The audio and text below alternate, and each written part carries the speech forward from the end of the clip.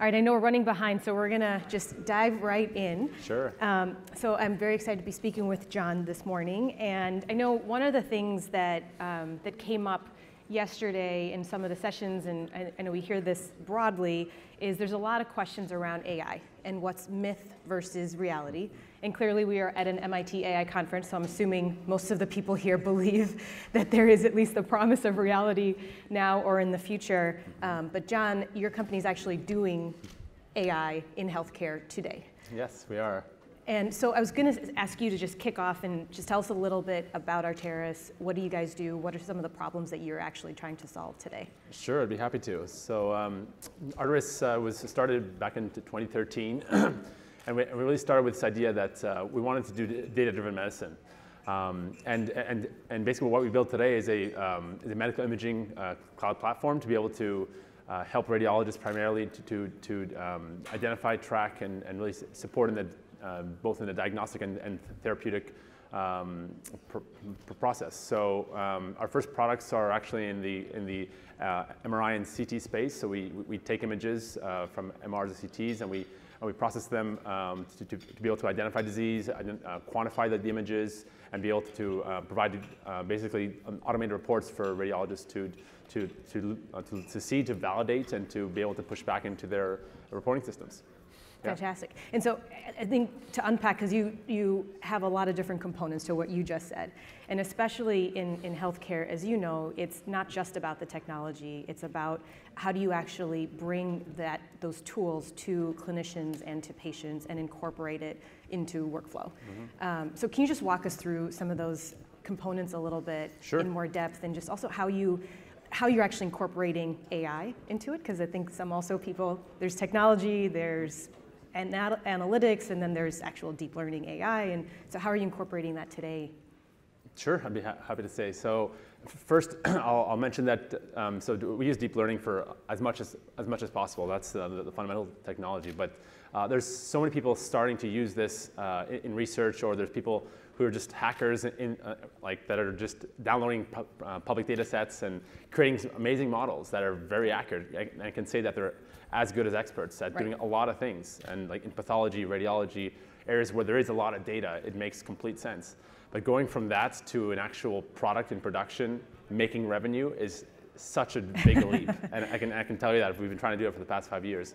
And so part of the things that we've been able to do is, yes, the actual model making process is a couple months. It's actually not very difficult. People can download TensorFlow, they can create models. That's not the hard part. The hard part is working with legacy infrastructure, to trying to embed these AI algorithms into the clinic. And that's proven to take a very long time. And so the one way we've been able to do it is integration with OEM vendors. So we have partnerships with 2 out of the 3 largest MR manufacturers, and we work with their development teams to embed our technology with their machines to make it seamless.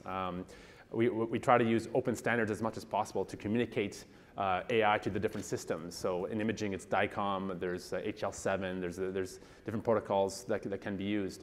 We also spend a lot of time on security, privacy. So we've had to basically build out an entire infrastructure to de-identify images prior to them leaving and going to the cloud. Because part of the difficulty with trying to do AI at scale is we need to collect data.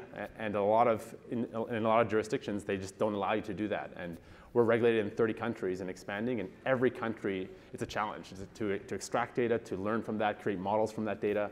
And so we spend a lot of time in that infrastructure to de-identify, run the models, either training or inference, and pull the data back in. And from a user experience perspective, the actual clinician actually sees patient names within the web interface. So it's actually sending multiple commands to both our servers and servers in the hospital to be able to have that experience. So that's just a couple of examples where we spend a lot of time and money to be able to embed AI into real clinical workflows. And how are you finding it working in the clinic? How do you feel the providers have responded? Yeah, so I'll say there are two types of companies that do AI for healthcare.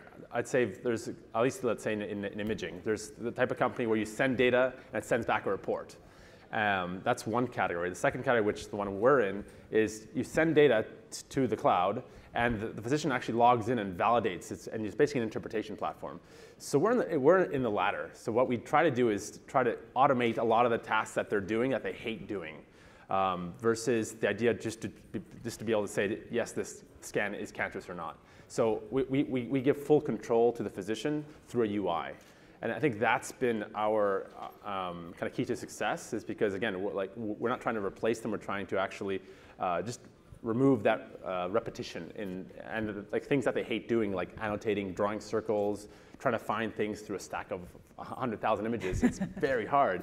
So that's been one of our kind of game changers. And the other piece is, I think people like, you know, like people love the fact that it's there, and when it's not there, they complain. But when it is there, they enjoy it. But it just comes so naturally if it's embedded within the UI. But if it's in that first category to say, hey, that we're just giving you a diagnosis, it's hard for them to really validate that unless they see the actual raw data. Have there been any surprises as you've started to roll this out? Anything that was unexpected? Yeah, there have been. So what we've seen is both in training models based on certain demographics of patients. In the US, we can get kind of like a global model. But what we've seen is certain institutions like to do things differently. And so, like I mentioned, in the 30 countries where we're live, there's organizations, health systems that completely like to do things a completely different way in how they measure the size of a nodule or how they measure the volume of their ventricles. And so that's a challenge, because that means we need to create personalized, or not really personalized, organization level models and train using their data and provide that at scale from the cloud. So that's been one of the challenges, is trying to, and it really shouldn't be like that. Really, there should be a standard way as to how everybody does something. Sure. And so what we're trying to do is kind of work with societies to really get the same standard. And it's not there yet from a quantification perspective. Yeah. And we're pushing, like we're lobbying for that, because a patient is going to go to multiple health systems, and it should, if they're going to have a scan read at one place, the number should match like in another place. Same experience. And it's not right now. Yeah. Well, so then help me connect this to one of the points you mentioned before about how you actually get de-identified data coming through. And so it sounds like actually getting some of that patient demographic information is important inputs into your model. So how are you balancing what data to come in even in a de-identified place that will actually still get you accurate results? Yeah, I'd say that the US is actually the easiest place to do that, because you can sign BAAs. Shockingly. Never heard the US be easy. Yeah, so you can sign business associate agreements and get raw data. And yes, as long as you have enough liability insurance, you can work with that. The reality is that there's so many different countries out there that just don't allow you to do that. There's much stricter laws around that. So we've been lucky so far that we've been able to build models using just the de-identified information from either an HL7 feed or from DICOM. Yep. But the reality is that that's going to have to change. And so we're going to have to change the architecture a little bit to try to bring some of that information into the cloud. And we initially didn't do that because it was such a huge leap, just the cloud. We started with that in 2013. And we would go into these security reviews and say, no hell in way we're going to do the cloud. And that's changing really fast. And like now we're going into security reviews and saying, okay, yeah, one of the companies done it before, we're open to it. Here's this like different set of documents. And I think people will get there eventually in different countries. But we've been lucky. We didn't have to do that yet, but it's coming. Especially we're going into this idea of predicting outcomes and predictive analytics and combining imaging with different types of data. And that's where we'll really need to get into the nitty-gritty of using genetic information, information from the EMR that is really personalized. So we're definitely heading in that direction. Heading in that direction. So is that then one of the requirements for actually launching your platform, is that they must be collecting a minimum set of information about these patients and consistently collecting this data? Yeah. So what we try to do is we try to do all the work, because if we're reliant on them or their IT departments to do anything, it will never happen. So, like in fact, we're going into sites where their entire IT team of 10, 20 people is just working on Epic installations, and there's a queue of 100 companies that are just frozen in time. So, if you can just say, hey, it's zero-touch serverless deployments, we'll do everything. All you need to do is configure a PAX endpoint. That's what we try to do.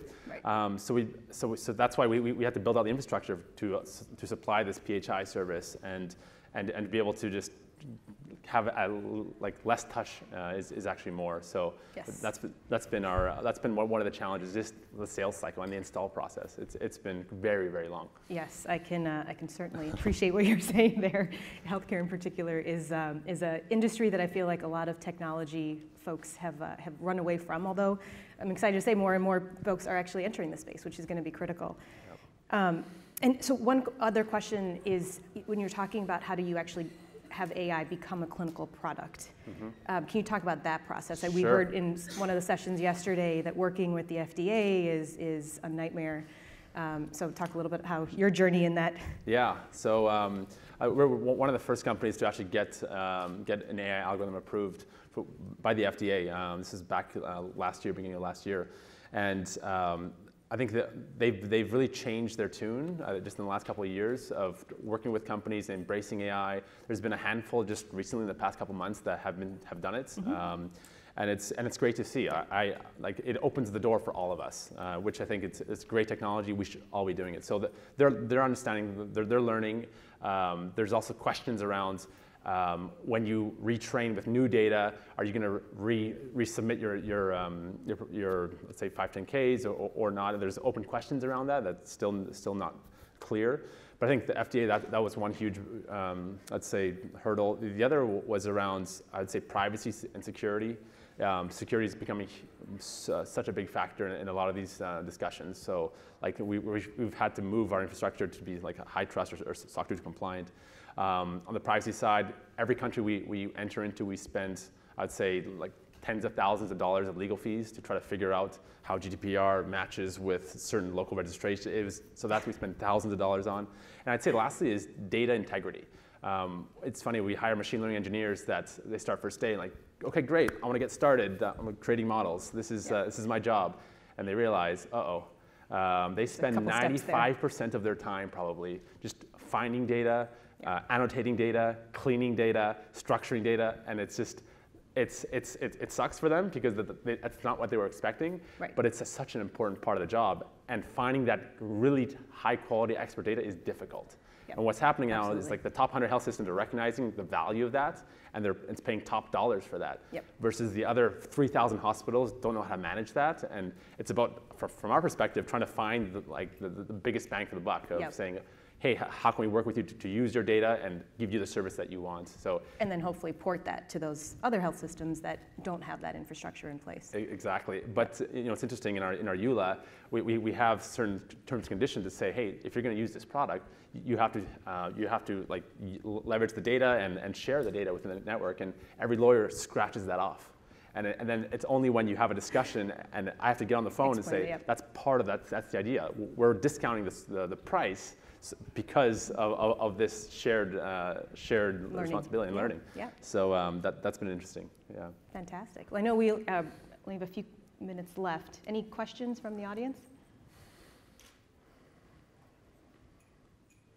All right. If not, I have a question. I know we also heard this in other sessions, this whole question of automation versus augmenting, and I'm sure you get this a lot. I think I've been seeing a lot of press around radiologists are going to be obsolete in as few as 5 years. Any thoughts on this? Should we be telling our radiologist friends to start finding new jobs? Sure. I'd like to get a quick poll to answer that actually. How many of you would actually get in a self-driving car today? So I'd say about 60%. How many of the room would actually get in a self-driving 747 with no pilot in it? Wow, that's good. I'd say about 30-40%. How many of you would actually... We're definitely at an MIT AI conference. Yeah. How many of you would actually get your next scan diagnosed automatically from an algorithm? Wow. So I'd say 50 to 60%. So what that was supposed to show you is that when the risks are higher, I think people need that personal touch, and I think it's the same thing in imaging. I think this is maybe a bias. Probably, I was going to say we might have some selection bias here. But I'd say 90% of what a radiologist does today could potentially be automated in the next 5 to 10 years, but there's still that 10% that will never go away. So potentially there'll be a reduction in force, but I think that there's so much to do. Or maybe an upskilling. Yes. of the existing force. Yeah, exactly. So there's, I would say right now it's complete augmentation, but it's still years away from, let's say, replacing. Yep. Yeah. Great. Please. I've heard that Epic has quite a monopoly on the data space with healthcare records. Would you say you're a competitor of them or work with them? Yeah, so the question was around Epic and they have had them having a monopoly on data. So, it's actually, they don't have the data. They provide the infrastructure to store the data, and it's actually open. Like, you can hire any engineer to just pull that data from that warehouse. And so at the end of the day, they have a control on the market for sure, and they're the EMR, EHR, and we're more on the PAC side, so we're not a competitor. We embed in our information into their systems, but Epic is growing substantially, and they have a huge presence in the US, less globally, but they are a force, and working with them and to try to extract that data, understand it, structure it, will be important for all of us, because it's so much rich information in there that we'd love to combine with imaging and other sources to kind of move us into predictive analytics. Yeah.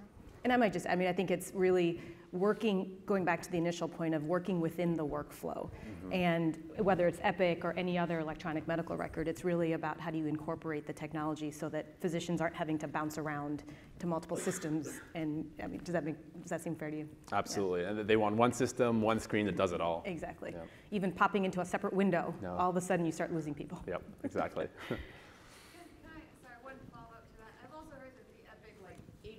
And developer experience is terrible and legacy. Have you found that to be true? Yes, absolutely. Now there's companies, two or three that come to mind that actually try to extract one level higher and give you a generic API that works with several of the big vendors. And so if you're a startup, if you're working with data, I suggest going that route than trying to work in their archaic formats on how to pull that data. Great. Well, thank you so much, John. Thank you. Oh, great. Excellent. Well, Ash, thank you so much for joining us. Definitely. So we just heard a very concrete application of healthcare, but maybe just to step back a little bit, tell us a little bit about your experience in terms of bringing AI into healthcare. Why do you think there hasn't been broader adoption yet, and why might healthcare be ready for it now? Yeah, I think the notion that healthcare being ready is a question of where they are as an industry, but I think the notion of AI in healthcare has been around for, I don't know, from time that I can possibly remember, which perhaps is not too long ago, but nonetheless. But why now? If you really think about it, we're at actually a very interesting inflection point with respect to the industry. The amount of data that we actually now have actually captured in a form that's digital is actually extraordinary compared to where it was 10 years ago or 20 years ago, right? We have literally 10x to 100x amount of data on each person, right? And so secondly, we actually now start having the computational capability to handle the complexity of healthcare. Healthcare, perhaps more than almost any other industry out there, is the most complex, right? Simply the dimensionality of the data itself is just vast. And so without sort of almost the newest, the best sort of computational capabilities that we're talking about, we simply did not have a way to systematically address that level of complexity. And also having the compute power to do it in time, right? It's an issue of speed. How fast can you take that piece of data, that new piece of data, interpret it within the context of that individual, and come back with something that's usable literally within milliseconds, right? And so, we have across these different things, from data, from computation, from communication, to I would say the economic reality that actually now creates all sort of a confluence of reasons as to why AI now in healthcare actually is now going from an idea to a nice to have to now an imperative to actually be successful in the 21st century. Yeah, that actually brings us nicely to your company, Lumiata. So can you just tell us a little bit about it, what the mission is and what you're focusing on? In some senses, it's we think about changing the lives of people one future at a time. And really it's about how do I combine medical science with data science to really be able to predict what is going on with the individual right now today with respect to their health, but also financially, how that's actually going to progress and why and what you can do about it. Right? When we think about the industry overall, we think that people ask sort of three core questions which sort of drive the overall industry. The first really being, where is each individual's health today and how is that health going to progress over the next year, 2 years, 5 years, and why? Secondly, what's it going to cost and why is that happening? And lastly, what can we do about it? And if you think about it right now, the machine that we have that does this right now is called a physician, right? But unfortunately, physicians are not that scalable, right? They're not going to process 2 million people in 2 hours and give you an update as to the view of across the people and immediately reprioritize who they're engaging with. I mean, both my folks are physicians. I grew up with hundreds of physicians. I love them, but that's just, they're not data, right? Towards the point, right? So it's interesting why that was the case, and sort of seeing this sort of continued growth, not only from the episodic data that we have from claims and labs and EHR data, but actually start when you move into the basically sensor data, right? When you're talking about much higher velocities of data coming in, much higher frequencies.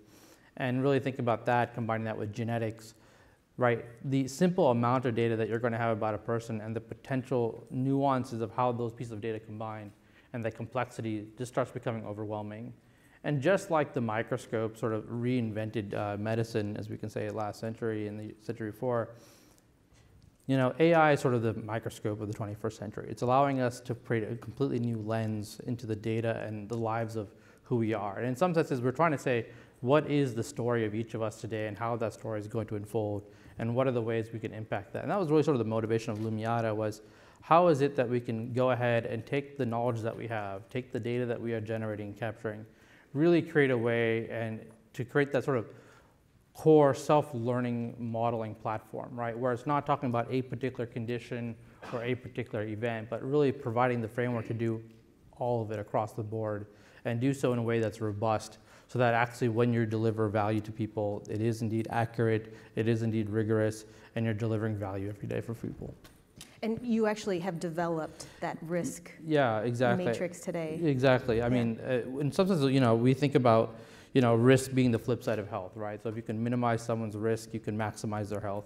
And so what we're really trying to do is understand at a financial level, at a clinical level, and then, what is going on with each of these people and how does that interplay? One of the things that we found most interesting is both parts, being able to understand the financial outlay of somebody as well as the clinical outlay independently are necessary, but only when combined become sufficient to actually drive the business and operations. Because really what you're trying to do is understand every day for the resources that I have, where's the biggest bang for our buck? And really creating that platform, that AI self-learning platform is really sort of what we've spent the last 3.5, 4 years building. I mean, because as I said, healthcare is complex, and to really handle the spectrum, you need something that was actually very robust to do that. And so we're very excited by what we built so far, and obviously looking forward to seeing how we can hopefully make each of our lives better. Yeah. Well, and so this idea of developing these risk models is something that health systems and payers have been investing in for decades. And so how do you feel like, what do you think AI and machine learning is actually able to do to really transform that beyond traditional risk models that people have been investing in? Yeah, I mean, look, at the end of the day, the healthcare industry overall has been built or is actually in existence to help us manage the risk of our health, right? And so when we look at the overall ecosystem, and it's interesting sort of where payers or health plans fit into this, they're actually the interesting place where you transform, where from money gets transformed in the bounding boxes of how care is delivered. So they're a very interesting place to saying, as you make shifts there, you have the opportunity to positively impact the lives of millions literally the next day. And so for us as a company, as me as an individual, that's super exciting, right? And where AI really comes into play is we find that these people are very data rich, but you can sort of say insight poor, right? And so they have not been able to really take advantage of all their data assets. They have huge amounts of it, but we talk to them and they're like, but we don't use it. And we find it's true because if they did, they would have corrected all the wonderful errors that we find in their data. But what AI really allows them to do is, one, now take advantage of that much higher spectrum of data, right? So the number of variables that can be taken into account. So like one of our most recent things that we're doing took into account like about 126,000 potential different features for what's going on with the person to really accurately predict how their utilization is going to happen, right? And so I think what we are able to do is show them that with even the current data assets they have, they can be transformative for their current operations, because AI is able to truly extract that signal from the noise, right? So how do you go beyond regression? And that you're learning actually every week and every day as new data comes in, right? So you're always getting better as you get more and more longitudinal data. Yeah. And that I think is also very exciting for them as well. Yeah, so I mean, definitely I think a big theme is data, data, data. And one thing is that, you know, just as a simple anecdote, I was talking to a health system CIO recently, and so he had kicked off a project where he's working with a vendor to come up with a predictive model to identify which patients were progressing with chronic kidney disease, to try to get ahead of that. And the vendor came back and said, you know, here are the 10 things that are very predictive of this progression. But then when they tried to then push that forward to the rest of their patient population, they found that only 10% of their patients actually had data on those 10 factors. So it wasn't actually, it wasn't easy to apply. So are you seeing that as well? Yeah, and how are you thinking about that? I think that's the ever challenge in healthcare, right? Is, you know, if you think about, first of all, let's just take about the health data challenge overall, right? You think about ICD-9s and ICD-10s, which I'm presuming everyone in the audience here is unfortunately very familiar with. You know, and just the fact that that in of itself is sort of an end-to-end map right there, right? So you already have this problem on the basic coding front that happens to be there. Secondly, it's a very stochastic reality, right? You only get data at particular episodes of people, right? And so, and then in addition, you know, many of the types of data that you would want that are at times very highly predictive or informative for any particular event and or condition at times is not captured. You know, I was just I was speaking at a HIMSS conference yesterday, you know, where we were talking about, I said, you know, where's the code for lonely, right? Which is actually an extraordinary important factor to understand how things may progress for somebody, right, in a variety of fronts. And so it's interesting how just the core data that one would want at times is not there. And this is a part where we spend a lot of time trying to think about this, because the data that's captured for people is actually not standard, right? You get very sort of high variability in the data you capture. And so this also actually surprisingly interesting from data set to data set, meaning from organization to organization that we deal with, you also see high variability within this data, right? So then you come to this whole point about how do you execute general models? How do you deal with this transferability problem, right? And this is really where knowledge comes into play, right? Because in healthcare versus in other industries, you know, other industries has very tall data, right? You'll have billions of examples where you go and have that, and you'll have maybe a couple hundred or a couple thousand variables. In healthcare, you may have a couple million examples, or usually actually a couple thousand examples, but you'll actually have millions of potential variables. So it's a very sparse data set comparably, right? So what we've really found, and what I think differentiates Lumiata quite a bit from what's out there, is we leverage knowledge to actually address this problem, right? Because if you think about knowledge, that is our accumulated understanding over hundreds of millions of people over hundreds of years, right? And then how do you take that and apply that to that raw data to really aggregate and abstract the information just like a physician would, so that you're actually making the signal apparent for the machine to actually learn. And we found by doing that, you get a huge bump in actually the performance of what you're doing.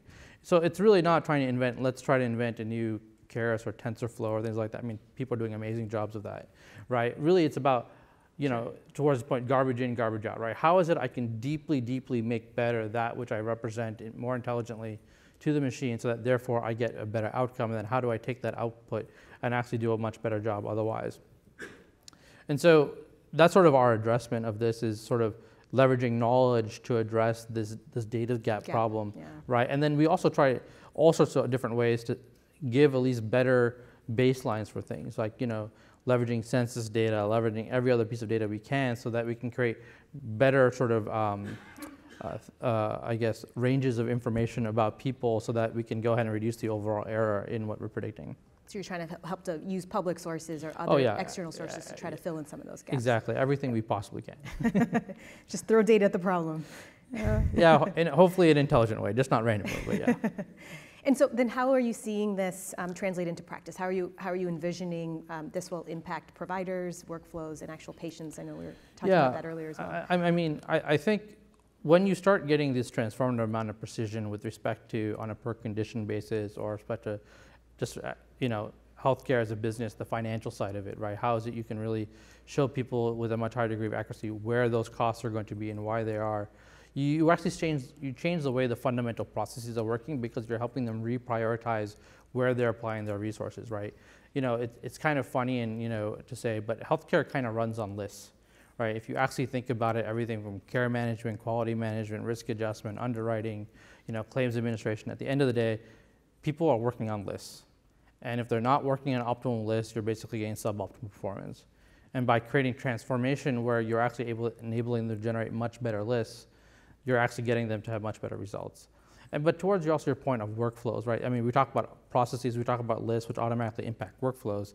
But then we can also talk about the workflows themselves being smarter, right? In some sense, the way I think about EHR is sort of death by checkbox, right? I mean, they provide you the literally 10,000 options that's supposed to be potentially relevant, if at all. And that's true, unfortunately, that you have to do that because there's huge variability. But if you had a system in the background, and this is an idea that I've had for a while, is such as what we do, can you actually pare down that 10,000 to the top 10 that with a 90+ degree of likelihood really cover your span, right? And so therefore, just from a simplicity of use perspective, you then get much greater likelihood, much better interfaces, et cetera. So I think AI is this ability to sort of unlock the capability in healthcare, one from better ways for physicians and nurses and the assistant to interact with the data, but also for the patients themselves to be able to intelligently interact with that. But if you think about that, also moving that not only from the front end, but all the way to the back end, right, where you have this ability now to, how can you align what we all intuitively understand is the mission of healthcare with the business of healthcare. And I think that's where AI comes into this option of it has the ability to help align the mission and business of healthcare because it can provide the granularity that's needed on all sides so that people are able to do the best possible for each person to help them basically live better lives. And so, that to me is what's exciting. Yeah, especially in healthcare, where as many folks know, the incentives are often misaligned across different players. You're right, and and in a lot of ways, you have this, I guess, point places where people are obviously very happy with that. But in the whole, I think people recognize that we have a misalignment, and all this efforts that we're trying to find from value-based care models to otherwise, it's an attempt to figure out how it is we can actually construct a way to align these two things, the mission and business of healthcare. But in a lot of ways, it's not a political solution or it's not a thing. It sometimes is a capability solution, right? If you're not able to have that granularity, just like we didn't have the microscope before or other things, unless you're able to have that granularity and be able to do so at a certain level of speed and accuracy, some things are just not possible, right? But now with AI, I think we are able to start crossing those thresholds, to actually with that level of accuracy that we need, they can actually start driving that ability for us to generate models that make sense, that create that alignment. And besides just getting better and better data, do you feel like there's other advances in AI or technology that are necessary to get us to this point? Yeah, I think I would sort of take it two different ways. You can talk about the very technology side of things, like looking at long LSTM networks, which is, a little bit dated, but basically dealing with how do you deal with very long temporal signals and looking at ways of dealing with that. And I think some very interesting advances with that, with what's going on. But what I think almost otherwise, what's also very interesting is AI's ability to surface or make signal from data sources that we didn't have before. So I think about voice and audio. I think about video. You can talk to a physician and say, "Hey, I looked across the room and I just knew that guy was going to crash in 20 seconds." Well, that's really interesting, right? What's up? That seems to be something that or I was just hearing someone, I knew they were depressed, right? So it's an issue where you start looking at AI to really surface data that otherwise was not able to be structured or identified before, which therefore starts allowing us to create a much more holistic picture of an individual and then really be able to make use of that collectively to do that. So to me, it's not just the simple techniques or whatever, but the ways in which AI can be leveraged to really take what we all experience from our auditory, visual, so on and so forth, and really surface those in ways that can be then combined with the structured and unstructured information we have with healthcare to really generate a much different picture of an individual and therefore be able to engage forward. Yeah, no, one of the other speakers was talking about how when you think about a cardiologist, there's a loss of information from when the cardiologist looks at the image to then processes their response to that image to then actually writes a report that other physicians or nurses can process. And so that flow, you're losing information along the way. And so I think what you're talking about. Yeah, and when you're engaging with when a physician's getting, or a clinician or nurse, whoever's engaging with the patient, that doesn't get transmitted, that's not recorded. And there's so much that's actually not recorded. Right. Right, and so, yeah. Well, I want to open it up. I know we have time for maybe a couple questions.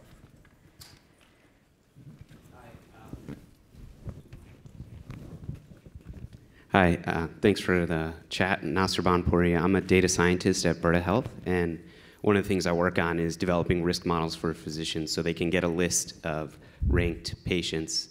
But then the next question I always get is, okay, so this person's at the top of my list, what do I do about it? Yeah. And do you have thoughts on approaching that problem? Definitely. One of the things that we feel at Lumiata is really important is, the why is just as important as the what. Right, so being able to explain why it is that someone's at the top of your list, what exactly is driving that. And that's a lot of what we've done is we've built a lot of things what we call sort of interpretable deep learning, basically models to make sense of models, right? So that therefore we can really explain this person is going to crash in the next 48 hours, or this person is going to be having congestive heart failure in the next 3 months. And here's why, what's driving it, right?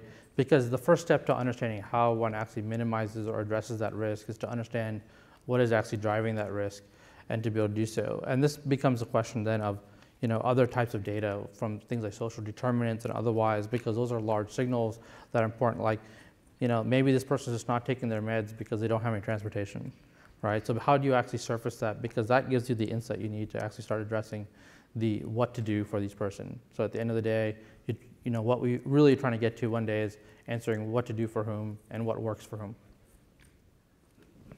Great, I think we have time for one more question. Talk about variability among, thank you. As you talk about variability among the data that you're getting, to what degree can you train a model at one site and translate it to another site without having to retrain it individually for the site? Which is a key question for us. We've now amassed, literally 60, 70, or 80 million, I forget which amount, patient records. And the core point here is how do you create transferability towards their point? And this is really where, you have to be able to abstract, and this is where applying knowledge to be smarter about how you actually represent your data becomes key. Because, for example, one system's formulary may be different than another. So the distribution of meds that are used are different. Not that there's a conceptual difference between what's going on, right? So how do you abstract this reality from the NDC issues and the different distributions to understanding truly what's going on, as an example. So this is actually one of the core things we focus a huge amount of time on, is specifically addressing this. Because otherwise, gathering more and more data is actually not helpful, right? Because if each model is just completely specific to that small data set, then I haven't leveraged the totality. And then our value to our customers is reduced, right? And so one of the things, our value is we actually have more data than most of our customers by a long shot. So I can sit there and say, yes, in your data, you may have 20,000 examples of diabetics. I have literally 10x to 20x amount of examples of diabetics. So what I can bring to you is a lot greater value towards that. But it really is about how you represent your data to deal with the transferability problem. Great. Well, thank you so much, Ash. No, I know we probably could talk to you for a lot longer. Thank you so much. You are very passionate about this topic, particularly around open data and interoperability. Particularly, there's now, as Ash was mentioning, just this proliferation of data from not just traditional sources like claims and EHR data, but now wearables. There's data everywhere. So can you tell us a little bit about what you do at Google Cloud? So I'll answer it in two ways before I say what I do. People know Google as a consumer company, but in the essence, we are a data company. For past 18 years, we've been building Google products that serve billions of users. These are products which are consumer focusing, like email, Gmail, search, Android, maps, and so on and so forth. What's interesting is they serve a billion users each, but not just the scale, it's the infrastructure that is underneath is what powers all these core products. And what we found out was what we deeply care about running these products ourselves is what our enterprises need to build their businesses, to do their transformation. So that we are now working with our enterprise customers very deeply, and that's what we call Google Cloud. So within that context, within Google Cloud, I run the solutions. And one of the primary area of my passion is interoperability, which is data liquidity. And it is actually important for all of us. I'll ask a question. How many mobile apps or digital experiences do you think exist for digital health today? Healthcare apps. And this could be iTunes. 3,000. Higher, much higher. 187,000 the last I checked. Right? And there's an app for everything. If I'm diabetic, I have an app. If I have high blood pressure, there's an app for everything. But now let me ask you a different question. How many of these apps do you think connect to your patient record? Right? 2%. Right? So that's higher than I thought. Actually, true. So these are more the HR-led apps, but that's 2%. We as consumers will be better served if these apps, these experiences can connect to our own data with our consent that I will give. And that's the passion, that's the area in working with the EHR, working with our clients to making that possible. And it actually also makes business sense. I'll give you an example. So coming back to my role, so I work with world's largest healthcare organizations. These are payers, providers, pharma companies, and understanding their digital transformation, their AI journey, and building solutions, taking the Google tech, be it AI, be it APIs, AI, and solving in terms of an industry use case in that context. So one of the providers I'm working with, Cleveland Clinic, they have powered their entire e-hospital. Like when we all talk about cost, right care, the right setting, can we give telehealth capabilities? So they built the e-hospital, which is monitoring all the cardiac care units, and the data is flowing by APIs. And then physicians on they call ICU bunkers can place orders, we connect to Epic. All that experience is possible because that app is connected to the backend. Epic didn't build that app, right? Epic builds Hyperspace, more physician focus. These are the new experiences, telehealth, virtual capabilities that will drive and access to care and lower cost to health. So examples like that. Another example they have done, how many folks have heard about Oscar? So at HIMSS, they announced the Oscar, which is an insurance, I call it healthcare unicorn, but they have amazing user experience for people to find insurance. They are able to connect to the Cleveland Clinic's appointment scheduling system, which is basically Epic Cadence at the back end through APIs. So if I'm a consumer, I'm searching through what's my best insurance, what are the doctors' availability, and today it's sometimes a very manual, you call, it takes 70–80%, you listen to the music, and then you book your appointment. So now that's what the power of interoperability comes in. And we don't want to reinvent the wheel, so I'm a big supporter of FHIR as well. So FHIR has scheduling as an example. If you expose it through that, then you're creating an interoperable ecosystem. At Health 2.0 last year, I showcased a Google Home device, again, connecting to the appointment system of your backend. So today, when my daughters use Google Home, it's give me a riddle, give me a joke. But can I book my doctor's appointment? Does it know the nearest clinic? Can I connect to the backend system? And all those voice experiences or mobile apps, to me, are experiences. But for them to be connected experience, you need interoperability. You need those APIs. So that's where most of the effort in the healthcare solution side is towards that. And you're working with a broad range of healthcare organizations, so I can imagine that they themselves are bringing a lot of information and data to bear, from clinical data, claims data, yes, pharma data, et cetera. Are you also working with them to bring in other data streams? And so you mentioned Google itself is a big data company.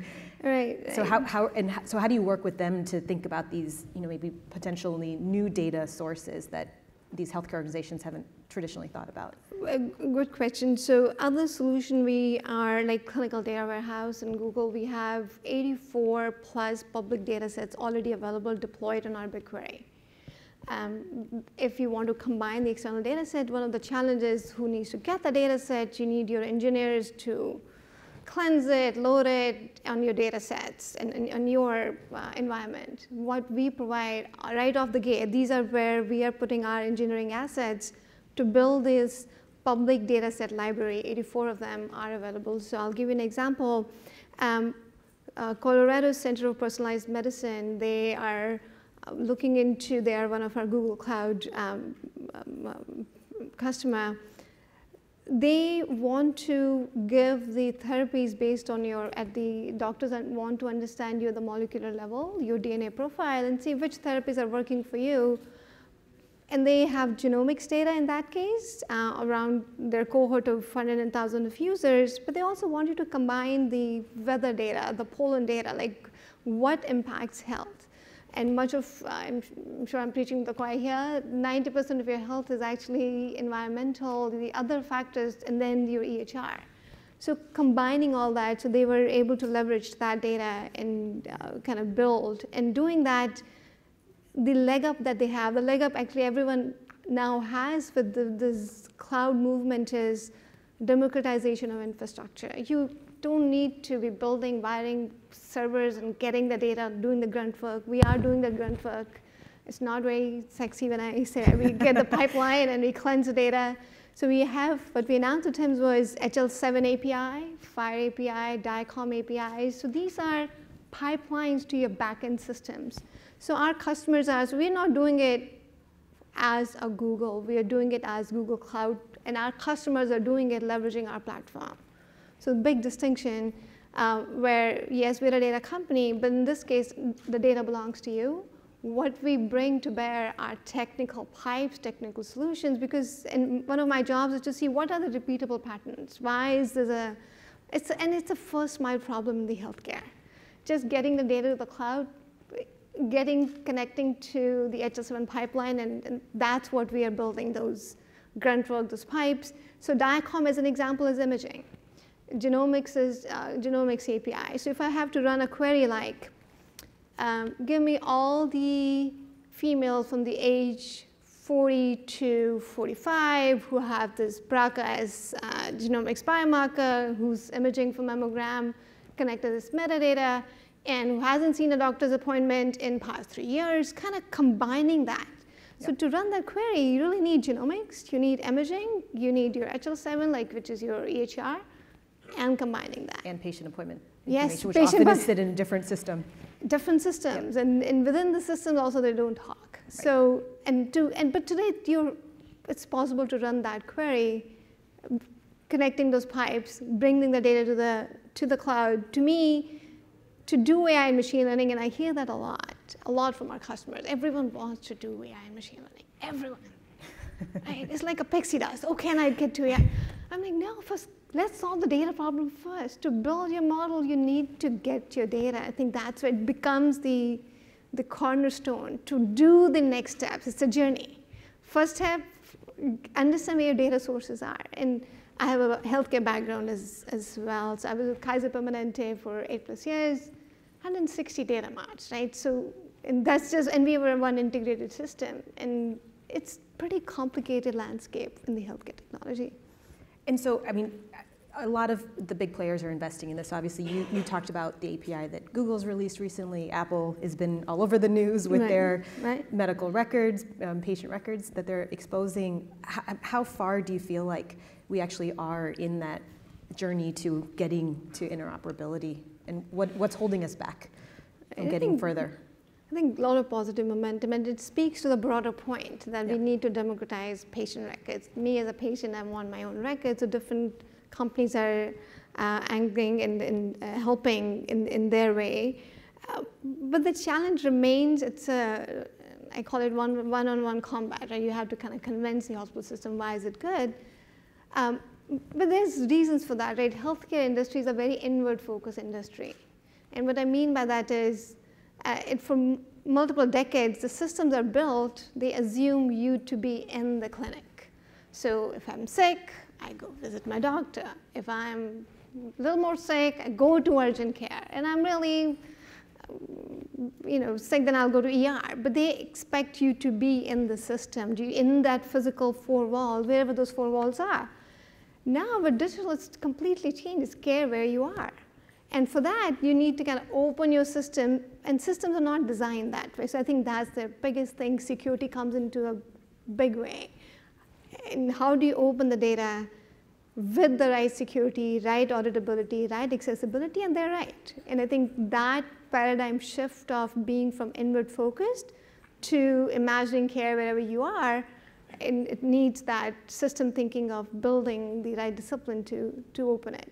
Yeah, absolutely, and especially given a lot of these new channels are also more digital channels. More different channels. So you are now incorporating yet another data stream into the EMR, which historically I've seen with telehealth vendors, for example, they're not always integrated into the medical record either. So you're now creating yet another shadow record in the patient's history. And healthcare moves two ways, penalties versus incentives. So when EHRs came in 2009, do you know how much money was spent? It came from government, $32 billion, right? That was the movement. But here we are in 2018. I think 90% EHR is there. And now, in this, especially in the interoperability way, I think government is ahead. They are like President Obama when he said ACA, and the whole meaningful use stage 3 came in. That became that mandate for the hospital by 2018. Now, with President Trump, it's 2019 Q1. But they announced at HIMSS, Jared Kushner was there, Seema Verma, that interoperability is a big focus area for the government. And if by Q1 2019, it's called My Health Data Initiative. So I'm very pleased that the movement is coming, but again, that's the either incentive or the penalties. If you don't follow it, there are fines. If you are able to do it, they're incentivizing it. So I think to me, those are the big trends that will shape it, and I'm seeing a lot of hospital system and even EHR vendors. Epic has shipped their file server, Cerner, they're also looking into opening their APIs. And it's coming not just because from the goodness, yes, it's from the patients as well, but it's also that mandate and the policy. Everything has to come together, right? It needs the community. Yeah. No, I think and we've seen that play out in history, in healthcare as well. When you have that top-down mandate with actual real dollars at stake, it does certainly change behavior and technology adoption. And I think a big part of why we have such adoption of EMRs right now is because of a lot of the policies that have been put in place. Yeah, so we went from paper to now it's electronic. It's huge. Absolutely. Now I'm going to switch gears a little bit because obviously a lot of our ability to be successful is making sure we have the right talent and the right talent in healthcare. And I know one of the other initiatives that you're involved with on your side, I don't know when you have time for this, is you founded an organization called Girls in Tech. Right. And so can you talk about that a little bit? And I mean, especially now when I think there's just obviously a lot of attention, as it should be, in terms of attracting women into technology and women into leadership roles in technology. How are you, can you just talk about that journey? Oh, thank you. This is for 2012. I have two daughters. One is in high school and is in middle school. So when my elder one was in the middle school, and I saw that, she's also being very, avoiding math, avoiding science, and kind of thinking, oh, it's not for me. And I grew up in India, even though I was minority, I never thought like that. Like, it was okay, everyone had to get good grades, no matter what. Like, math is important, it just came in. So I'm like, wow, after so many years, and here's my own daughter.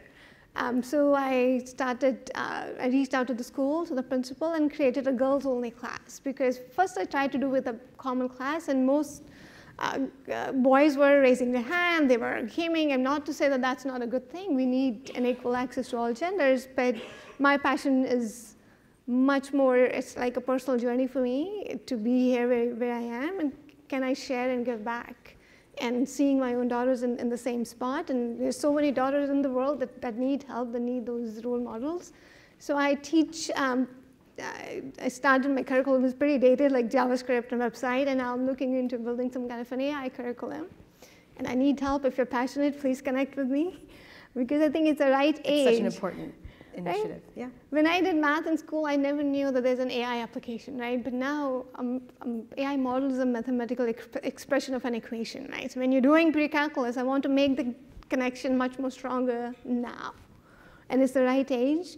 when you're in the last year of middle school or high school, can you learn the math and think the application of how this will lead to AI modeling, and it's actually solving problems like Ash talked about, right? So important and pretty passionate about. Yeah, it's great to help them connect the dots. Yes. So I'll open it up to questions. I know we only have a few minutes, but please. You know, you said Google is a data company. If you learn that as part of my profile I'm prone to heart disease, would you surface some useful ads like going to the gyms, for example? We currently do not do that now. But here's what I. That would be embarrassing for some people, I think. But that's not my area of expertise. Google's search team is better equipped to handle that. But I can tell you that I was very positively, impressed. You can say when we learned that there's a health search team, and their focus is when you're typing, as an example, I'm suicidal. So things that these links that they surface are 1-800 hotline. So it's not the ad focus, it's how can you help? And to me, it's taken very, very seriously if we see those kind of searches and we say, okay, this is the positive hotline in your local community that you can talk to. That part we do.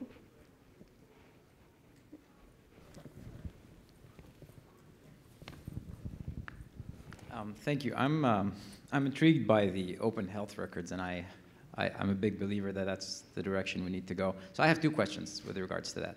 The first one is, you're going to get this question, why did Google Health fail? The answer online is not, it's interesting. It says, yeah, they had a bunch of passionate users, but it wasn't enough to convert it into a sustainable product. But Apple is coming out now.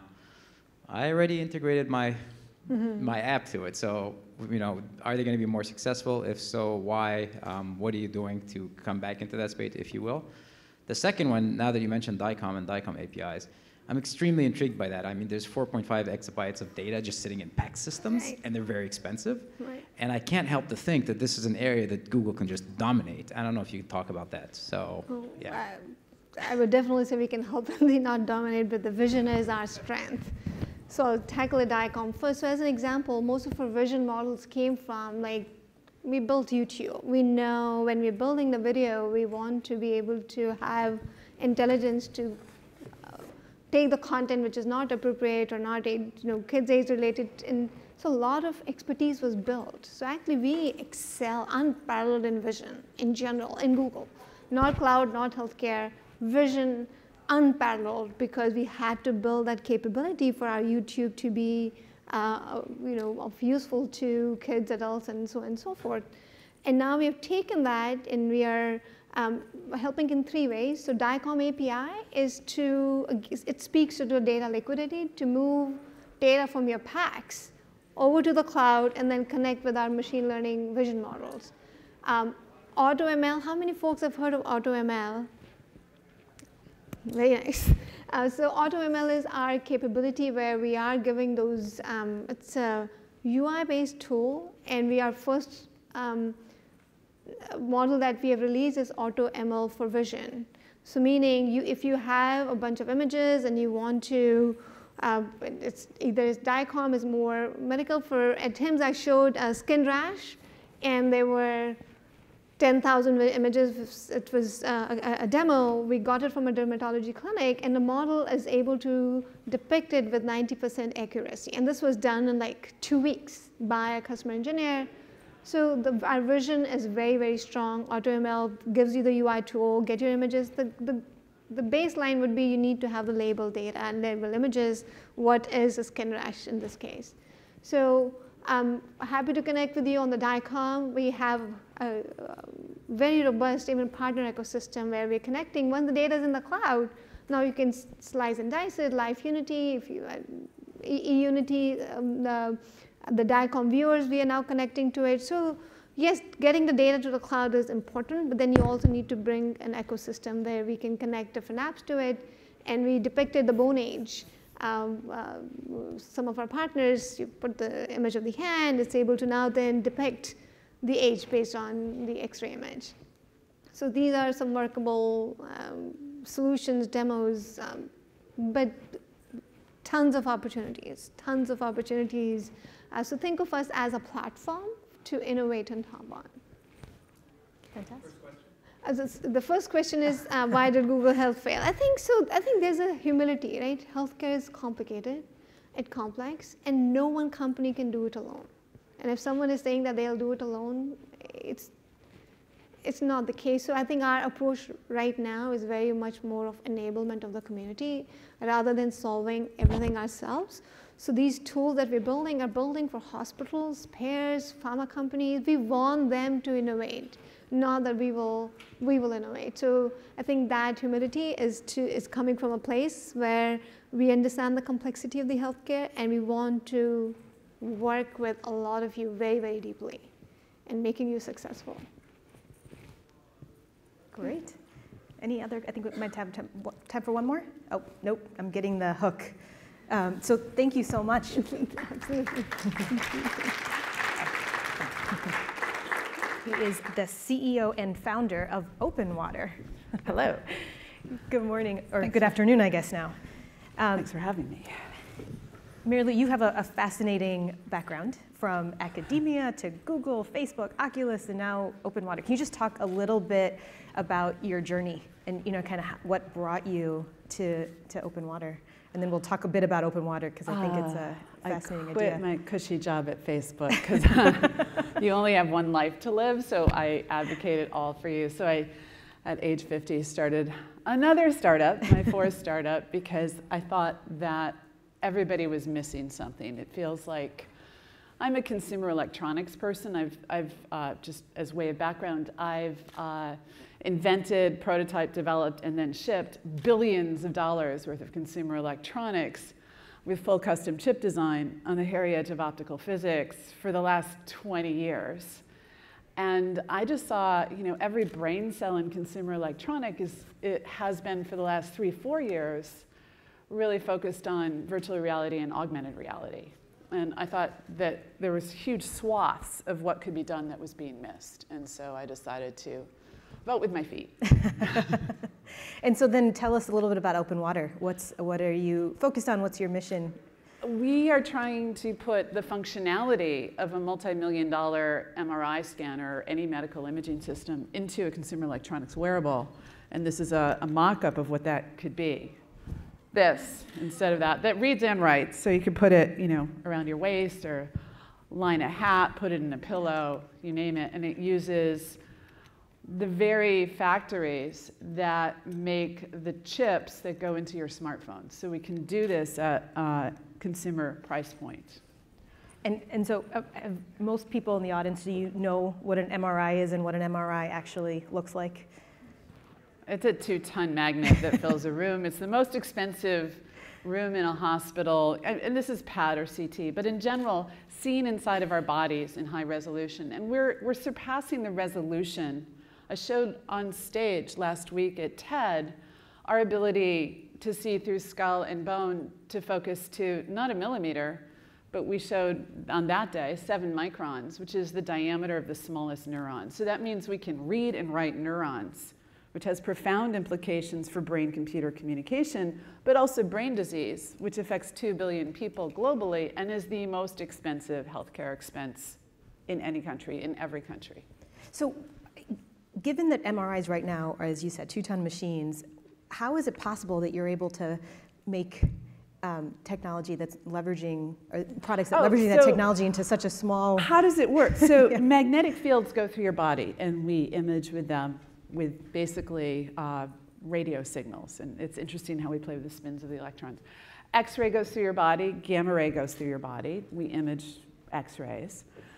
But has anybody ever gone outside at night and taken a flashlight and cupped their hand around it? What color is your hand? Red. Red light, lowly little red light goes through our bodies. And I think I have a laser here. So here's a laser. I'll be careful with you guys' eyes. But here's the thing, you can see the laser on my hand. It goes through on the other side if we darken the room lights, but you can see a little glow, right? The issue is that the light gets scattered.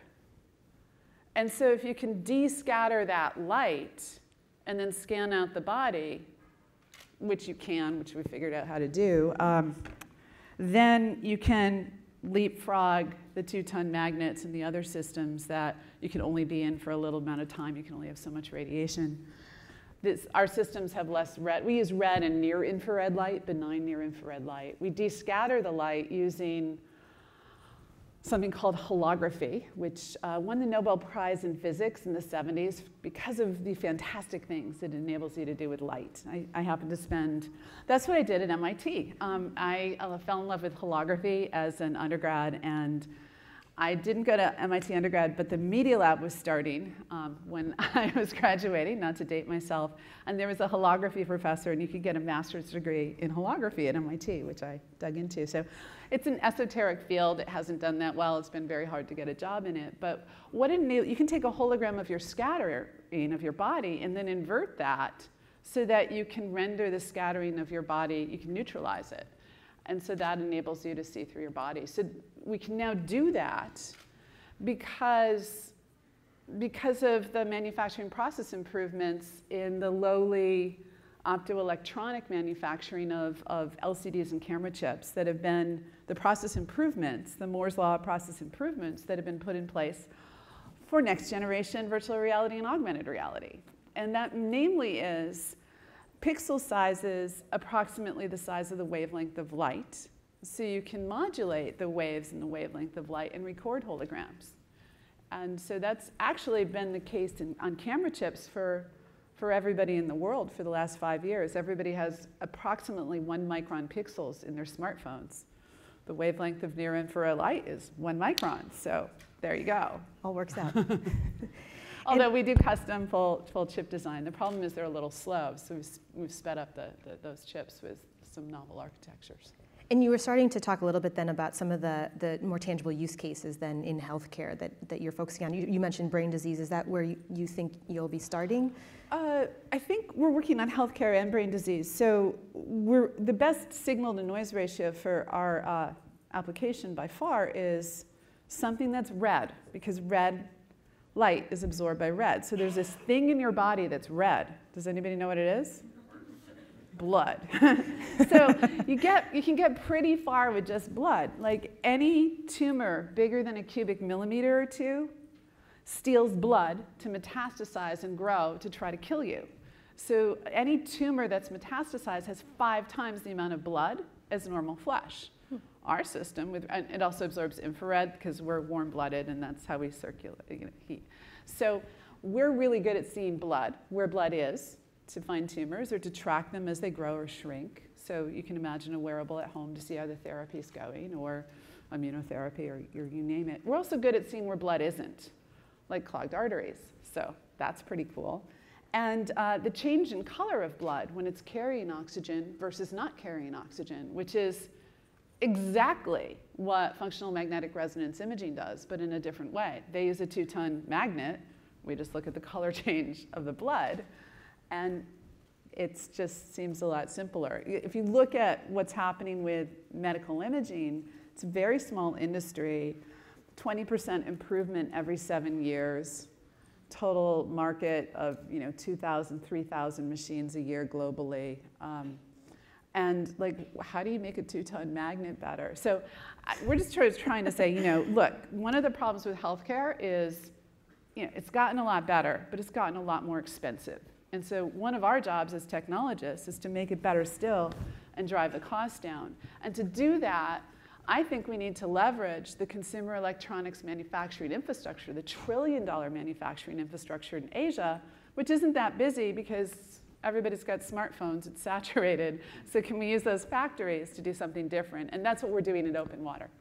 And so how does that translate to patients and provider experience where, is it that patients won't have to go into and schedule an MRI appointment, sit in a waiting room for hours to get that image, or how do you see it playing out in practice? Sure, you could just buy the thing and have it at home if you want to go. But like, for example, there's 2 major kinds of stroke, the type caused by clots and the type caused by rupture. If you can assess what type of stroke it is within an hour or 2, you can give a drug to massively minimize damage to the brain. But if you get the drug wrong, the patient dies. So today, that means access to an MRI scanner within an hour or 2. They're too far from the hospital, tough luck. Tomorrow, with compact, portable, inexpensive medical imaging, every ambulance and clinic can have one of these things. So you can assess what type of stroke it was and deliver the right therapy in time. So that's one example. Another is photodynamic therapy. Like there's a saying that sunlight is the best disinfectant. It's literally true. You can kill pneumonia in lungs by delivering light. You can reduce chemo doses by 25-fold by delivering light therapy. But there's no way to do that non-invasively. You can cut the person open and sort of put a flashlight in. But we enable focusing through skull, flesh, bone, you name it, with light non-invasively because we're able to descatter the light. So that seems pretty promising. There's 2/3 of humanity lacks access to medical imaging. So compact, portable, inexpensive medical imaging could do enormous good because medical clinics now need a power plant, a 2-ton magnet, liquid helium, I mean, and then the shielding. Anybody walking by with a smartphone goes up against the machine. You know, it's an amazing technology. It saved my life. I'm not, you know, but it's too expensive. And then there's brain-computer communications, which is a whole other area that we seek to enable. Yeah. For brain disease. And just right now, I mean, the input to our brains is pretty good. We see, we hear. The output is basically moving your tongue and mouth and typing. Like, what if we could dump the images we think about? What if we could dump, you know, the music? What if we could communicate with thought alone? What would we be capable of? And then what are the rules we want to put around that? So we're trying to think about what it means to be responsible and releasing that onto the world. No, I think it has incredible applications for rural healthcare, not just in the U.S., but all over the world. Yes, yes, definitely. Globally. Absolutely. And so one other thing I want to pick up on that we were talking about is the impact to communications and being able to communicate by thought. And so I remember reading that part of Openwater's mission is a moonshot to telepathy. And yeah. So can you talk about that and just what you're envisioning in terms of being able to transform communication, human to human, human to machine? I mean, right now, if I throw you in an MRI scanner for an hour, I can tell you if you've got a tumor or something. If I throw you in there for 10 to 100 hours, as has been done for the last decade by dozens of research groups globally, I can tell you what words you're about to say, what images are in your head, what you dreamt of, whether you're in love or not, what you had for breakfast, and on and on and on. And that is with 10 cubic millimeter voxels of oxygen use in your brain. We showed on stage live at TED, don't believe me, that's why I showed it live. Like, okay, look, this stuff really works. 7-micron focus, right? Or 5 micron, we can do any kind of focus. What if you, and that's to neurons, but even just, you know, upping the resolution and lowering the cost can enable us with all of that data, machine learning, AI, to be able to communicate to the computer, to each other, with more sophistication than just language, to transcend language, to get, you know, the raw emotion out or what have you. And so we're enabling that. That's extremely important for somebody that's 40% of people that are brain dead, thought to be brain dead, are not brain dead. They're basically buried alive. Or, you know, my grandfather, my father suffered from strokes and they couldn't communicate orally very well. Do enormous good for people that are unable to communicate in language. And also enable, can you imagine a personal tool for creatives to be able to, I mean, maybe even unplug that computer from the internet because you put on the sex and violence filters. Like, there's all of these issues, ethical issues. Like, we create this, you know, ski hat made out of this. Can the police make you wear it? Can the military make you wear it? Can your spouse make you wear it? I know a lot of guys that are scared of that, which is funny because I don't know that many women. So it's like, she might know that you're thinking about sex sometimes. So, and then can you put it on your child? I mean, these are just 4 basic. I would say the question is no, no, no, no. And our system will only work with consensual use. Exactly. However, there's this thing when you make consumer electronics, and they call it the sincerest form of flattery.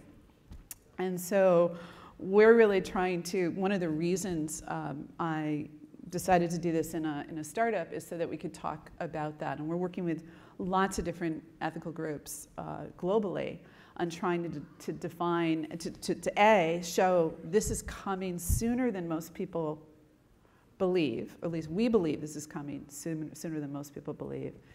And what do we want to do globally to get ready for it, to define what it is to be responsible?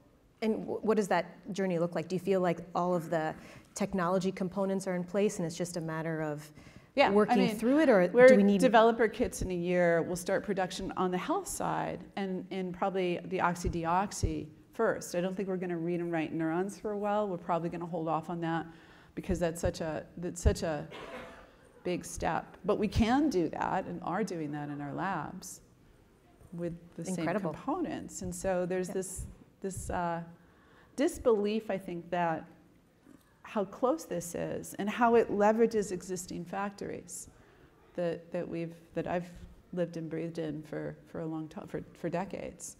And so, yeah, I mean, I don't know, we're trying to figure out how to do it. And the norm is good for healthcare. I nearly died when I was a grad student because I'd actually dropped out of my PhD program in physics to go home and die because no one could figure out what I had. I was living in a wheelchair, I was sleeping 20 hours a day, my body was covered with sores. I could no longer subtract, so I didn't think that I deserved a PhD in physics. And so I dropped out, went home to my parents' house to die, and then one of the professors from the med school sprung for the cost of an MRI. They found the brain tumor. It only took a month to have the brain surgery and to petition to get back into the PhD program, and I got the empathy vote because I had a brain tumor. And it works if this ever happens to you. And I finished my PhD in 6 months, and we had 2 other students. We got $4 million to start our first company. So that was 1995, off and running, 4 companies later, executive positions at Intel, and Facebook, and Google. And I was a professor at MIT too. So like, because there's a stigma, I just told you I had a brain tumor, so I'm like, there's like, are you still smart or not? And in fact, everybody here is brilliant. Sounds like yes. So.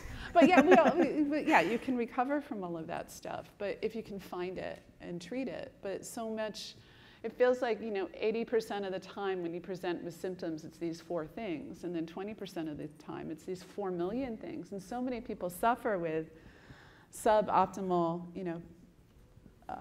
functioning because we can't find out what's wrong with them, and they suffer for many years. And with better diagnostics, and there's all this omics work, but lower cost medical imaging and more convenient so that you can compare this month's image from last month's image or this year's image from last year's image and just see the change. We can't do that right now because all of this stuff is so expensive. Right. See the change and the rate of change. Yeah, exactly. Well, I'm going to open up for questions. I'm sure there's a lot. Good. So when imaging becomes ubiquitous and cheap and available, it sounds like we have a solution to what all of our radiologists who are now displaced by AI are going to do. Do you see AI as coming in as a place where that, where the proliferation of images and data starts to be able to process that to something that's useful to people? Of course. I think that radiologists now should reconsider their profession. They're killing people because the AI is better. But yet, 3 continents do not have enough doctors. They're doctors too. Like, we can put them to work. If the AI is better at seeing the image, what is this fight about? But I must be naive because it must be more nuanced than that, and I don't really understand why. I think radiologists are killing people. Do you have a connection in your business plan to move that? Oh, of course. Yeah. I thought that part was the obvious part, the AI machine learning. What's new is that we have more data, because everybody in every talk I've said is like, whoa, how do we get the data? We have a lot of data because we can make this thing. So we leverage that in the AI machine learning stuff. But yeah, sure.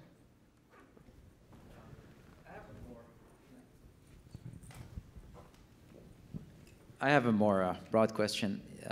We've seen a lot of startups working on software, AI, and I wanted to really get your opinion on what the challenges are raising funds for hardware startups.